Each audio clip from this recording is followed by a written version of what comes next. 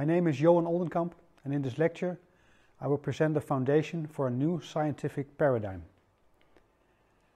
This lecture contains 7 parts. In part 1 I will start with Plato from ancient Greece. And in part 7 I will integrate all previous parts into what I call holy science. Holy science combines the findings from modern science and the wisdom from ancient science. Everything I'm going to present is also written down in this free online ebook. You can find it on pateo.nl. In this first part, I will re-examine the work of Plato. Plato lived 400 BC in what we now call Greece.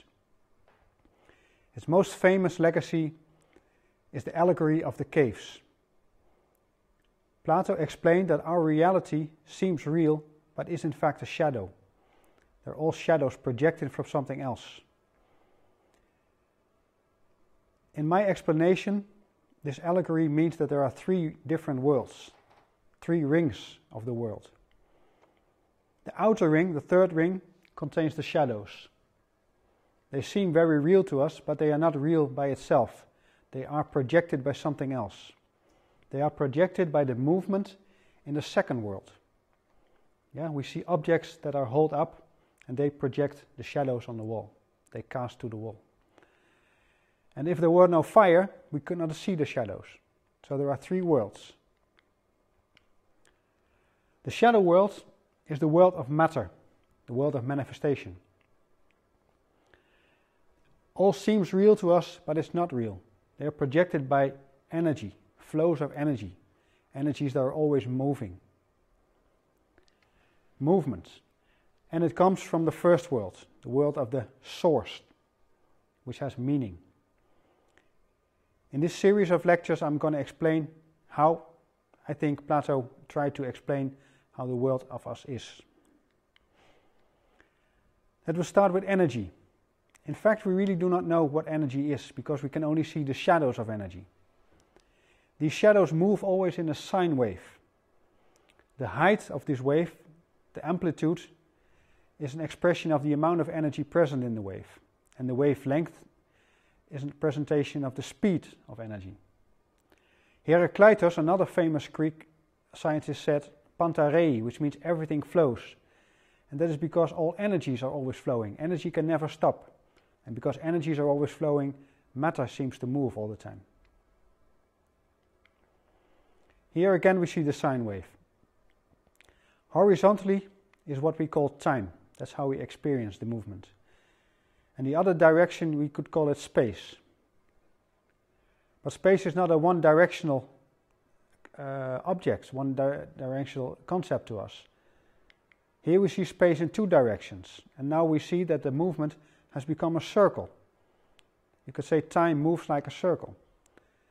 But also orbits around the planet's circle, or the planets itself orbit around the sun, also a circle. And electrons around the core of an atom, also circles.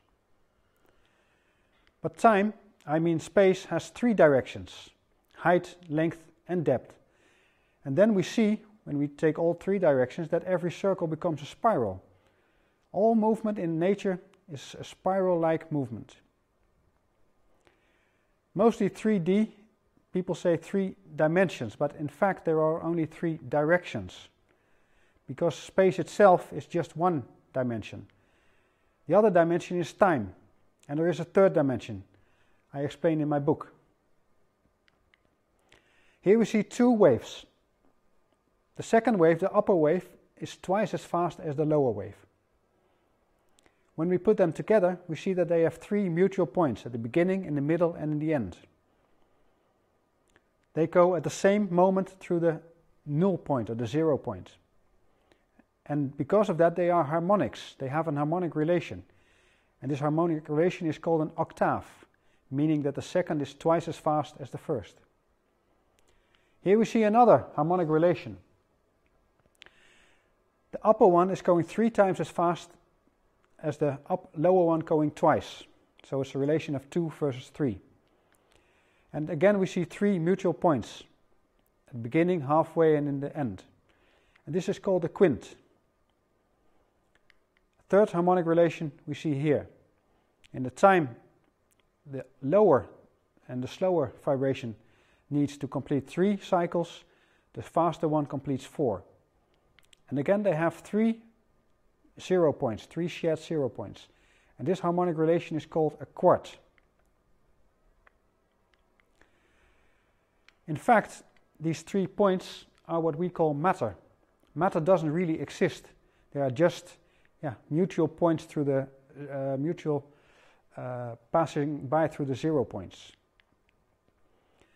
So matter is just an illusion. Matter is just like a Russian doll. Every time we open this doll, we find a smaller doll, and then we open it again and find an even smaller one. And it can go on until infinity. We found molecules, and in molecules we found atoms. Atom means indivisible, but we could divide it even further into electrons and protons and neutrons, and even that could be divided further, and so on.